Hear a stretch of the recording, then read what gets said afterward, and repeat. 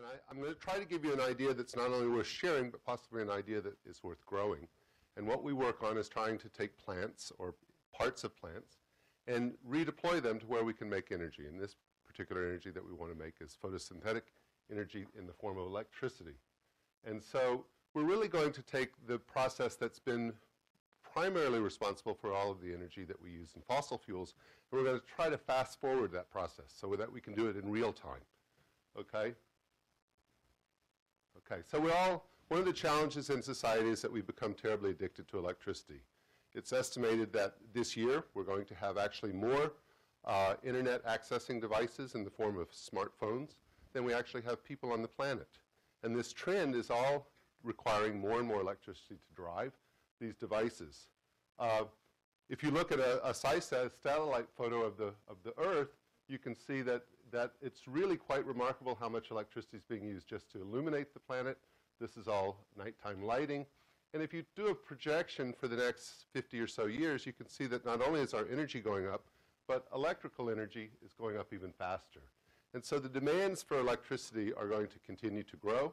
This is even more challenging when you consider that about a third of the planet, 2 billion people, don't have access to electricity yet.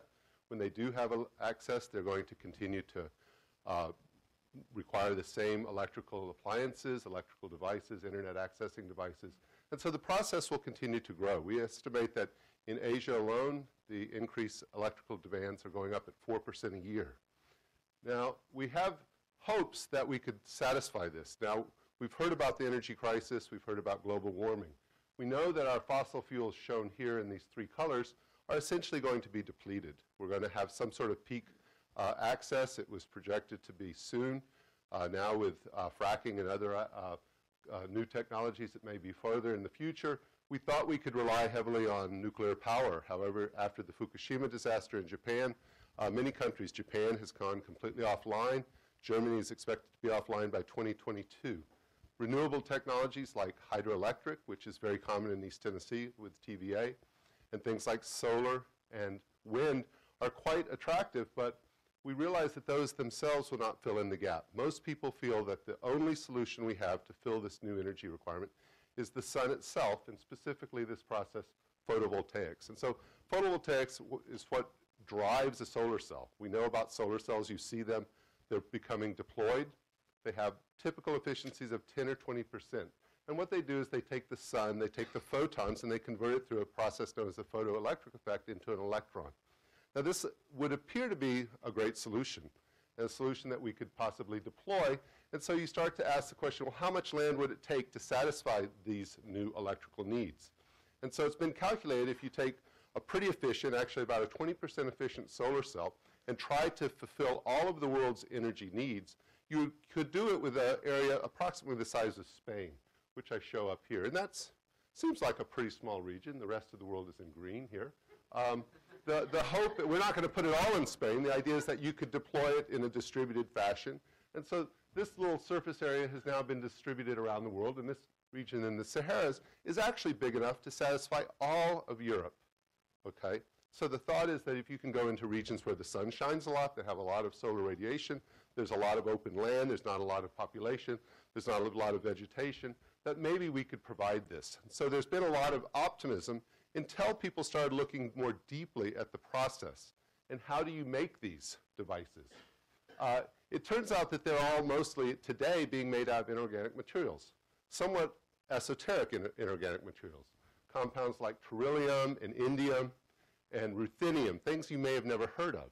And yet we know how much ruthenium and indium and beryllium there is on the planet, and it turns out that if you were to use all of it, all that the geologists know about anywhere in the world, and collectively put them into these different solar cells, these are different technologies, cadmium, CIGS, dye-sensitized, they all require these chemicals, these compounds that simply aren't abundant.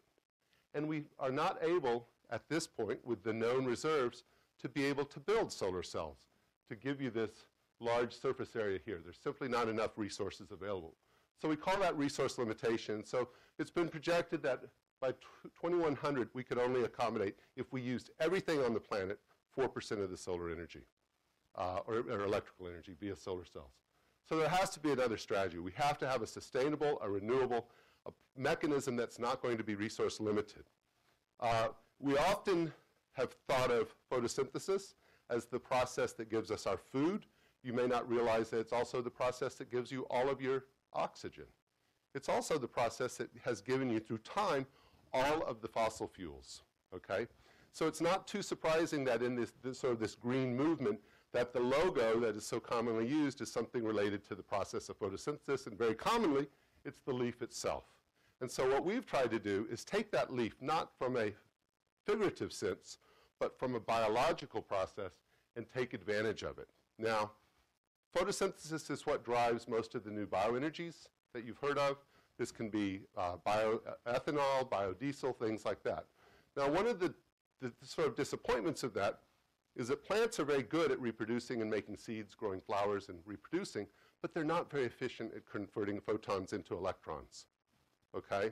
If you look at the, what we would call the energy conversion efficiency, which tells you really how good that plant or algae can use light and give you something out, so as we see on the left here, most of them are about 100-fold less than a typical solar cell. So that means if we go back to that cartoon of Spain, we're going to have 100 times the size of Spain to fulfill that need.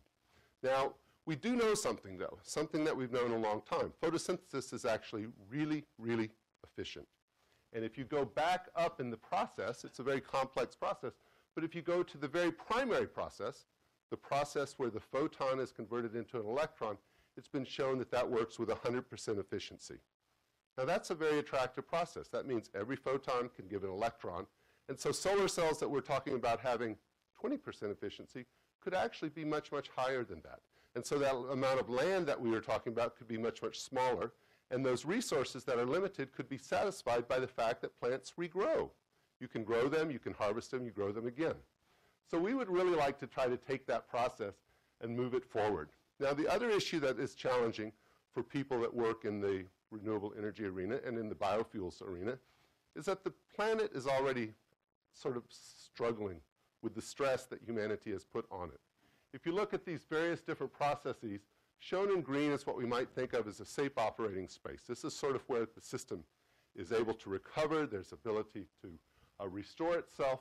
But in many areas, especially in these three shown here, the influence of society and mankind and our largely fossil fuel dependent culture has already pushed us beyond essentially that safe tolerance zone.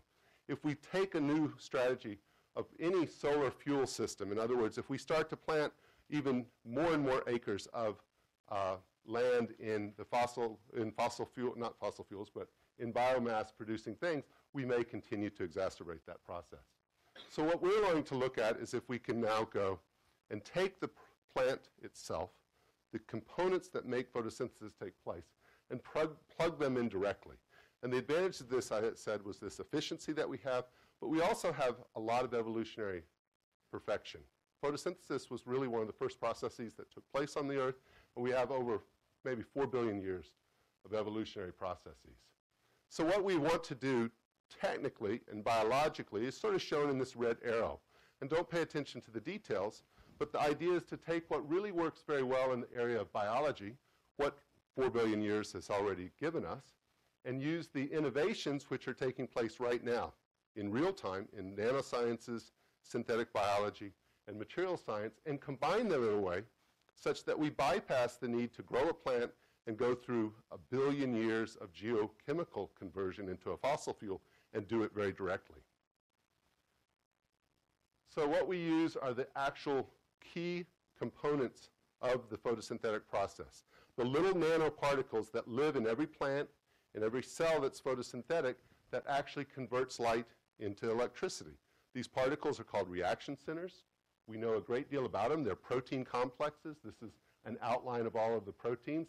And sort of tucked very neatly in these little squiggly grooves are where the chlorophyll molecules that interact with the light are going to absorb those photons. We can take these things either from a cyanobacteria that's a very easy microorganism, sort of like Ecole, or a plant, technically any plant, and we can extract these things quite easily. So this is a photo from my lab, a cyanobacteria that we can engineer quite easily in the lab. We can go through what is considered a quite easy, direct, cost-effective isolation. We get these reaction centers. We can look at them. You can see how pure they are. You can see that all of these particles look quite the same. These are now going to be taken and put into a device that's going to function and give us some type of energy. Now, we did this originally about 10 years ago. We originally started with spinach. We were able to isolate the complex. We were able to make a solar cell. It's not a big solar cell. It's a little bigger than a stamp. But we were able to show that if we did that, taking all of the biological systems away, integrating it with a class of compounds called organic semiconductors, we were actually able to make electricity. And this electricity was quite renewable or sustainable. And it came from spinach. And we were able to do this with our colleagues at MIT. And when we did this, it coincided nearly exactly with the 75th anniversary of Popeye as a marketing logo. And I tried to get them interested in using our work, but Popeye logo has just gone open source now, I've understood. Okay, so the way this works, I won't bore you with the real technical details, but we take these complexes that are shown here, which are biological, they're proteins, we pull them out of the plant. What they're normally doing is they're taking a low energy electron and they're making a high energy electron. They do that upgrading by the absorption of a photon. So we take that piece out. It's really a nanoparticle that we can isolate. You could almost hold it, you can look at it, and we put it into a solar cell that has all of the same designs that the typical solar cell has, but now it's a completely renewable process. And if you were to sort of zoom in on that, you can look, and this is a strategy that we've advanced where we've used nanostructured material. This looks like a sort of a shag carpet so that you get a lot more surface area. And the artist's vision is sort of shown here in increasing magnification. Here's the nanostructure of zinc oxide. If you were to look at, these are the reaction centers sort of coating it. Zoom in a little bit closer, you see that sort of trimeric structure. Zoom in even more, you see the chlorophyll. And so when we built that device, we were able to make an extremely efficient solar cell. It was nearly 1,000 times more powerful or more efficient than what we did before. We were able to show that we could engineer it using what are considered very earth-abundant metals. These are things like zinc and titanium. There's essentially no limitation of zinc and titanium on the planet. And we can do it in such a way that the system works with pretty high efficiency. Now, we're not the only people doing this in the world. There's quite a few scientists that have sort of gotten onto this process. And so recently we decided to look at what was the collective global progress in using photosynthesis directly. And so we took, and what we have on the y-axis is a log scale. So every division is 10 times greater. And we looked at the amount of photocurrent. And this is the amount of electricity that you can generate per square surface area. So we do this amps or microamps per square centimeter. And we did it and looked at all of the recent publications. And you see that you can actually, with only a few outliers, generate a quite linear trend. And this linear trend has a slope that's extraordinary. Basically, we are improving the efficiency of these devices at a fold of 10-fold per year, which is much better than Moore's law predicts for integrated circuits, which is only 2-fold every 2 years. So now, with only maybe 24 laboratories worldwide, we're able to build a completely sustainable solar-producing solar cell, or a biological solar cell, that's able to improve. We do not know where we're going to get to. Now, we know that these are some of our work that's done up here. We know that we're just about at the point now that if you were to take an iPad and put our devices on the back side of it, you could take that iPad out in the sun, and you could use that iPad indefinitely. So we're at the point where we're generating essentially enough energy to support a small electrical device by the simple surface area of the size of that device. Now, if we go up higher, this is going to be much better. We're not as high as we could be efficiently. We're probably around about 1% or 0.5%. Our theoretical calculated efficiency with the solar spectrum is 37%, because some of the light isn't absorbed by the chlorophyll. If we do some other things, we can improve that even better. Now, I want to give a little plug that by some accident, I think, it turns out that Tennessee is now the world leader in this technology. And all of these, it's Vanderbilt and UT. I was going to color code them gold and orange, but I just decided to color them all green. So these are all of the recent papers that have come out, really between a collection of people at UT Knoxville and Vanderbilt. And we actually are now working together. So we're pretty bullish about this. We think that the system is developing very nice. We think that there's no real limitation. This can go now at least probably 2 orders of magnitude further forward. And so to just leave you with sort of a visual image, a sort of a dream, a hope, an idea that we're working towards, is that if you go to a region of rich agricultural productivity, this is the Salinas Valley, one of the most productive areas for agriculture in the United States. And this is a field of spinach. And if you look how much spinach they can grow, in Salinas you can grow spinach 4 cycles a year. You can get enough spinach in 1 acre in 1 year to build a solar cell like I've just shown you. That would be 55 acres in size. Now, we don't know the longevity of these devices. When we make them, are they going to work for a week or a year? We know that some of the particles, my colleagues at Vanderbilt have made a solar cell that worked for nearly 280 days with no loss, okay? So we're fairly bullish. We hope that this type of technology can expand. We hope that we can move into using a wide assortment of agricultural crops. And in fact, my colleagues at Vanderbilt have actually gone out and made a nice solar cell using our favorite plant, kudzu, okay? Kudzu is a noxious weed. It's invasive. It's covering, in many parts of the southeast, 25% of the land. So we could eradicate kudzu and convert it into a solar cell, probably with some of these same technologies. So I'd just like to acknowledge the support. We've been supported almost exclusively by the National Science Foundation. I'm currently supported actually by the Army right now. The Army Research Laboratory has a very forward-thinking view of energy. They're thinking 50 years in advance, not 5 years. I want to thank Popeye for the idea that he literally got it right. Spinach can give you power. And I want to give a plug for 2 programs that have supported the students. This is the Sustainability Technology through Advanced Interdisciplinary Research. This is an NSF IGERT that is currently ongoing. And then TENSCORE, which stands for the Tennessee Solar Conversion through Outreach, Research, and Education. Thank you.